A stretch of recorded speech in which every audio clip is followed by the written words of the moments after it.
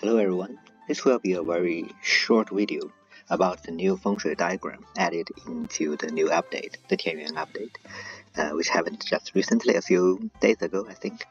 And so after this update, when you defeat some boss, I think mythical boss, it can be any world boss or could be any boss in a dungeon as well. And I think also it is available in the auctions. You can get this Fengshui diagram and you with this item like this, and you need a certain Fengshui stat, as you can see here, recommended Fengshui stats, in order to use this diagram. Let me try this. So when you click it, you can click on divination, and it will show you a small part of the map, and you have to find out which region in the big map is corresponding to where this region is. And obviously this means that it is better if you have basically reviewed most of the map. And unlike me, I have a lot of black points here and there, so sometimes for me it's very hard to find out. For example, for now, I can't really see where this could be. So after you turn on one Fengshui diagram, you cannot use another one. This is because every time you open your map, and this Fengshui diagram will always be there unless you give up the divination. And I think I sort of know where it is this. If I'm not wrong, this region is just near the Demon's Arena in around here, because this mountain shape and here looks exactly like this. But I will just go to Wushutang and come to this region, and let's see how it goes. So where am I? Wushutang, and say it again, it's just on the foot of this mountain. It's almost just exactly at here, right? I don't think you need to be super accurate because your geo does have a region. So I do a geo here, and I found 4 on Europlace. So the 4 places I guess are this, and this thing. So I think there are several outcomes you can find out. For example, this one is a tomb, but I believe there are other things like just a simple treasure and stuff. Let's see what's happening with this tomb, and I will save first. Yeah, sure, I will see what is inside. Why aura drift around tomb? Be careful. And I think it is an enemy. I decide to pay respect to dig the grave. I can pay respect, be a nice human. And yeah, pretty good. I get a charm, ancient ruins, teleportation charm. Let me try to use this ancient ruin teleportation charm here. So if I use it, yes, I can basically invite any NPCs where at the point where I am. So you have to first find NPC first. Let's say, what about you? Do you want to come with adventure with me? Alright. And we can go for adventure together. It is nice. So how difficult it is? Looks not too bad. I mean, I invited enlightenment level realm NPC, and I feel the difficulty of this battle seems to be around the same realm. The thing is, I am also enlightenment, so it could be based on my realm or could be based on her realm. And I cannot be sure. But I do like this idea that you can invite NPCs. And here we go.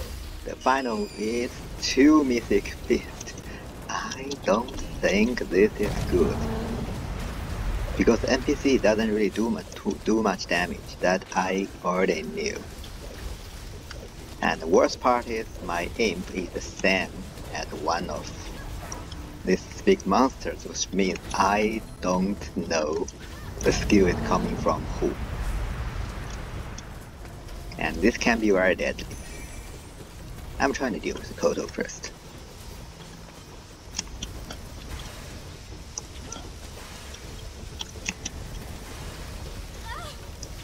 And NPC is dead. Wow. Muxian number 1. Muxian number 1. Water cultivator, you really disappointed me. What? You are back? What is this? What? Is it simply because I'm almost finished the battle, now you are back? What is this behavior? No. Don't get hit by this. And you also don't get hit. You're going to die if you keep on getting hit by like this. Huh. Not too bad, not too bad. Many, I did it. The job. Now if we press this. Wow, that's interesting. Are you sure you want to do this? This won't end up good for you. What about the half-heart relationship between us? Well, you're wicked. Guess that's it. Sorry. I think you deserve to die. Seriously, I really don't think you can deal with me.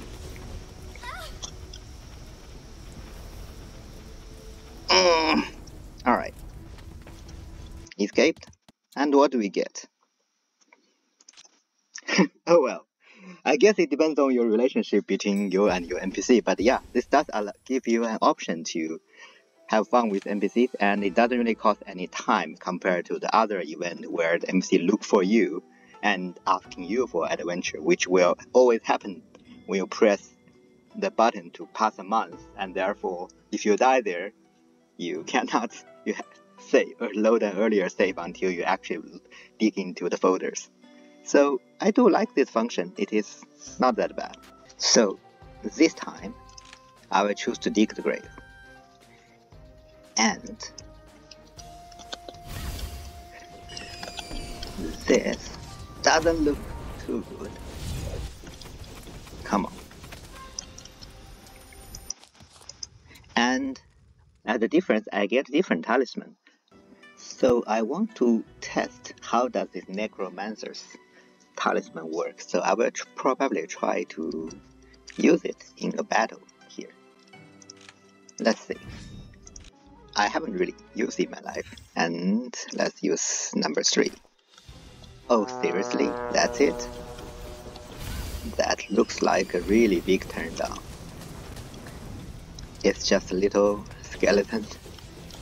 Oh, come on.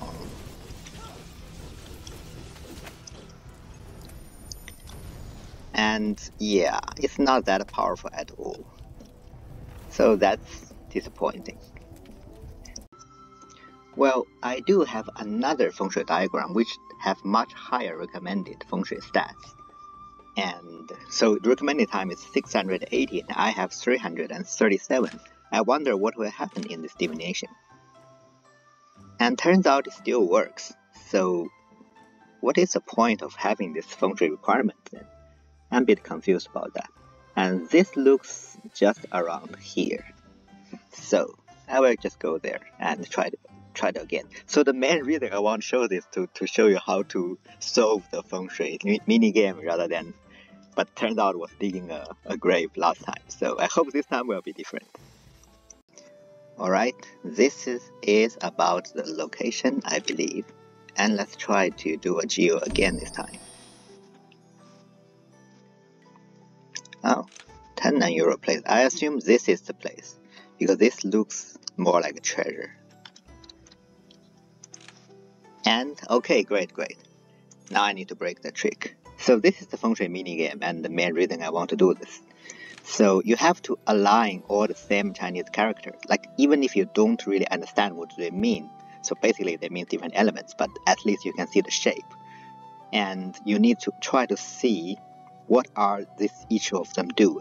And you will find the one which only +1, only have, when you click it, it rotates only one of them instead of everywhere else it's 2 of them. You keep the one of them the last, and that's how it is. Now, I believe that if you have a higher Fengshui stat, you will have a bonus moves. In my case, probably because my feng shui size is not that high, so it's not that much. So I need to change this one first, right? So this one the outer ring can only be changed by clicking on it.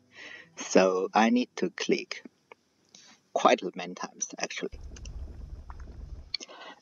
But as I'm clicking it, this ring also moved, and you cannot avoid this because you want to keep this one to be here, and now it's back. So we have to deal with this. Now this one I need to click once, twice, 3 times, and now I just need to click this one more time in order to finish this. And this is basically the maximum number you can. And if you know how to play this game, it is not too difficult. And as a result, I get some elixir, which is nice. And also some feng shui textbook. Last time I did this, I also get a recipe of 1 talisman, which, by the way, the talisman bug in the English version was fixed, so it's great. And I think that will conclude this video. I know this video is quite short, but I just want to show you some new things, including the updates like this whole new feng shui minigame, which I know a lot of you won't like it that much because kind of waste of time. And it's getting boring once you have played it 1 or 2 times. But as you can see, you have this new way to invite NPCs to fight together. You have some other talismans, which one of them is quite disappointing, the one summons. And I haven't tried out the other talisman. I have learned so this one I get it from the first talisman quest. I believe this one is from the second talisman quest. Oh, sorry, this one, Spiritual Shield, is from second talisman quest, which, by the way, you get it by passing a few months, and then you, in the main city of Huafeng region, again in the tavern, you will get a new quest to get this Spiritual Shield one. And this one, I get a recipe from one of these feng shui adventures, and I got a recipe of the Sky Prayer talisman. Again, I don't really know what's the effect of this one, and I will left for you guys to find it out by yourself. And I'm really sorry that recently I've been quite busy with my real life work. As you can see, this character is the one I have been showing in my playthrough, and looking at this, you probably knew that I am in the phase of basically staying at the Jade Blossom Shrine and start while giving the shrine some books so that I can get skill fruits. At the same time, learning, upgrading some of my skills. I have already got Enlightenment, Martial, and Special skill. I will probably keep the Golden Core motion skill and Ultimate because I really just need Fairy Flames.